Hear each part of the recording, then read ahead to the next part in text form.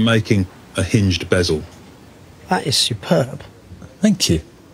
But, it's the big but, I've got this tube, the hinge tube here, that I need soldered in exactly the right place here. I'm just worried that if I would just loosely solder it on, I'd get it in totally the wrong place. Yeah, that is a massive risk. I make hinges like this quite often when you're doing brooches, and the only way is to tack these two items together so it remains in exactly the same place while soldering. Yeah, see, I knew you'd have a way of doing it.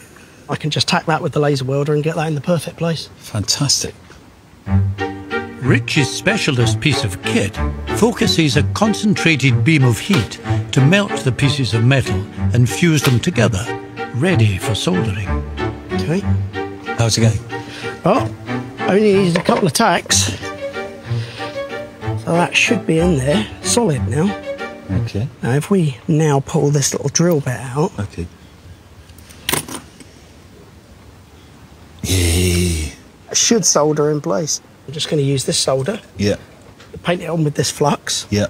Do you always put on the solder with a brush like that? I always do, yeah. It kind of allows you to get into exactly the place you want to get into.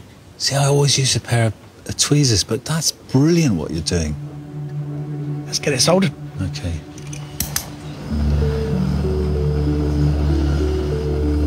That's why I love watching other people that are so expert in their field, because you pick up so many tips.